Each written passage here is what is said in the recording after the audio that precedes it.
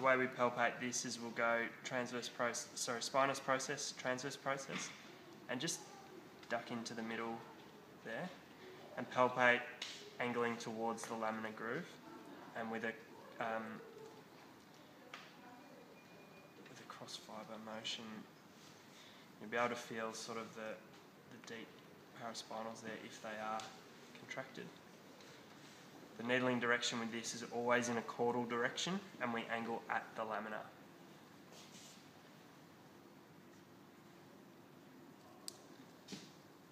So what we'll do, find this spot here. Because you're needling in a caudal direction, you start the needle above the air at the level where you want the tip of the needle to end up. So if I'm here, I'll put that back here.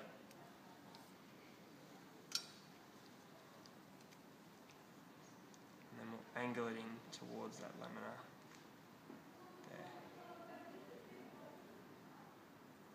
Okay? You go until you start just feeling that resistance of the muscle there.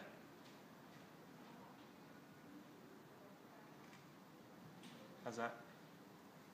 Yeah, it twitches a little bit. Good. Alright, and we leave that there. So probably don't overstimulate those, just because they can be a bit reactive.